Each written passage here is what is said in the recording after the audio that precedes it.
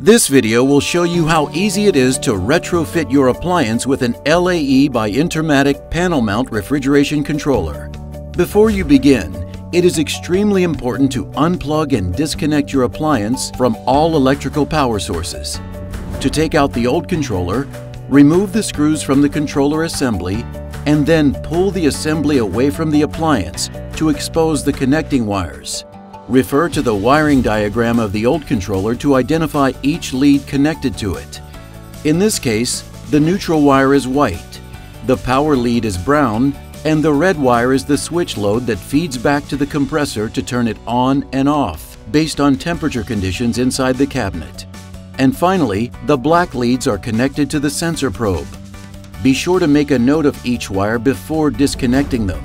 The colors and positions of the leads in your appliance may be different than the example shown here. Once disconnected, you can remove the old controller from the assembly. To do this, press and hold the tab on the retaining clip on either side of the controller and slide it off. Now do the same with the other side. If space is tight, you may need to use a screwdriver to hold down the tab. Now you can remove the old controller from the assembly. In this example, the old controller connected each wire with terminal lugs, while the LAE by Intermatic controller uses insert clamps. Because of this, we will cut and strip each wire before proceeding. Making sure the LAE by Intermatic controller is properly oriented, slide it into the assembly, and slide the retaining clips on each side of the controller until they're snug against the faceplate. To connect the wire leads, follow the diagram printed at the top of the LAE by Intermatic controller. L1 is the main power coming into the unit, so in this case, the brown lead connects to L1 at terminal 4. L2 is neutral, so in this example, the white lead connects to L2 at terminal 3. And the compressor load is at terminal 5. Which is where you connect the red lead in this example.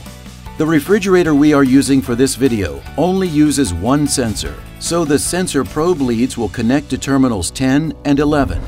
Place each wire into the respective terminals and use the screws at the top to tighten each connection. Tug on each wire lead to make sure they're secured.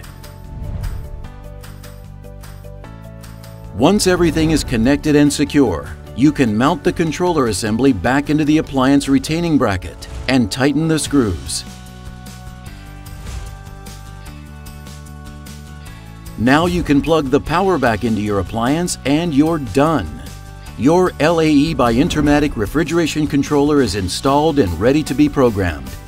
And if you have any questions or need help at any step in the process, you can call or email technical support at the contact information listed on the screen. And be sure to check out our other videos on YouTube or visit our webpage for more tutorials.